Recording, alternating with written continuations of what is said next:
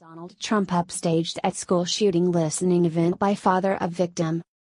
President Trump held a televised listening session today to discuss ways to keep schools safe following last week's shooting in Parkland, Florida, when 17 people were killed, allegedly by 19-year-old former student Nikolas Cruz, who purchased his AR-15 legally, though he is not old enough to buy a handgun in the state.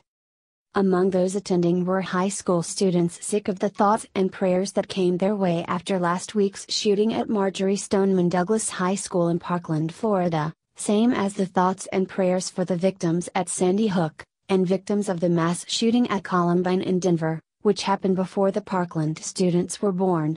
Some of today's participants were parents who lost children in both of those massacres, as well as Vice President Mike Pence and Education Secretary Betsy DeVos. Related searches. Donald Trump Marjory Stoneman Douglas High School shooting Parkland, Florida. But by far the most impactful speaker was Andrew Pollock, whose 18-year-old daughter Meta was among those murdered. "My daughter has no voice, she was murdered last week, and she was taken from us, shot 9 times on the 3rd floor," Pollock said. "We as country failed our children," Pollock savaged. "This shouldn't happen. We go to an airport, I can't get on plane with a bottle of water, but we leave it to some animal to walk into a school and shoot our children. It's not right. We need to come together as a country and work on what's important. And that's protecting our children in the schools. That's the only thing that matters right now. We protect airports. We protect concerts, stadiums, embassies," Pollock noted. "The Department of Education that I walked into today, that has a security guard in the elevator, how do you think that makes me feel? In the elevator, they have a security guard. I'm very angry that this happened. Because it keeps happening. 9/11 happened once, and they fixed everything. How many children have to get shot? It should have been one school shooting and we should have fixed it. And I'm pissed because my daughter, I'm not going to see again.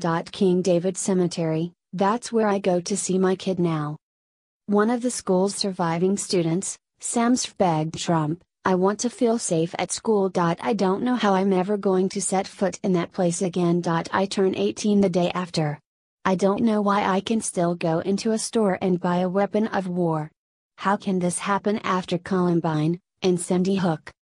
Trump vaguely promised he is going to be very strong on background checks, very strong on mental health, and going to do plenty of other things, noting he's meeting with governors next week to discuss school safety and it's not going to be talk like it has in the past.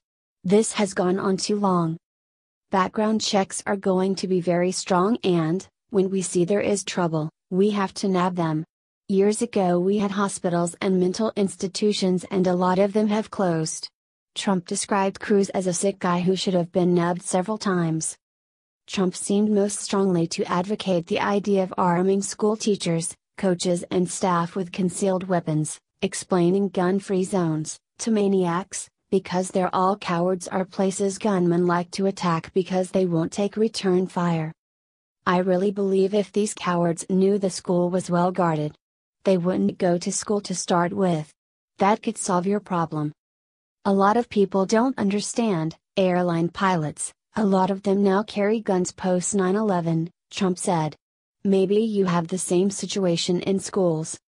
While Trump was making his suggestions from the White House, in Broward County, where Marjory Stoneman Douglas High School is located, Sheriff Scott Israel announced he would issue rifles to deputies assigned to local public schools. The previous day, grief-stricken Marjory Stoneman Douglas High School students watched as their state lawmakers voted 71-36 against a measure to consider ban on semi-automatic weapons like that allegedly used by Cruz. CNN noted legislators did, however, declare pornography to be a public health risk,